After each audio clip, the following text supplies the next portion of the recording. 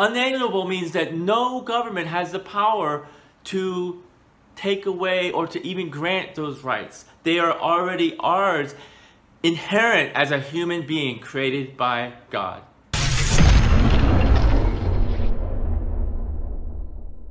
Where does power come from? This is the first principles. This is what the question that the founders asked in the beginning. Where does power come from? Does it come from the divine right of kings? Or does it come from military might? No. Thomas Paine, he wrote Common Sense, and he said he lambasted the idea of creating two separate classes of people, the one called royalty and the one called the common person. No.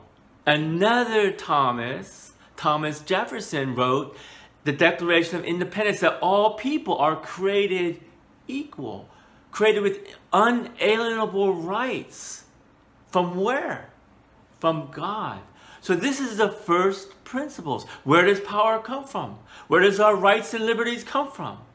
Not from unalienable means that no government has the power to take away or to even grant those rights. They are already ours, inherent as a human being created by God. This is the first principles that we talk about, that the founders established this nation on. And that's what we're talking about here.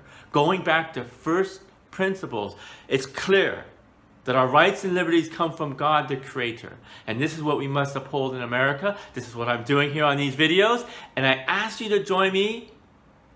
So go make it a great day, and let's keep America awesome. All right, let's do it. See you soon.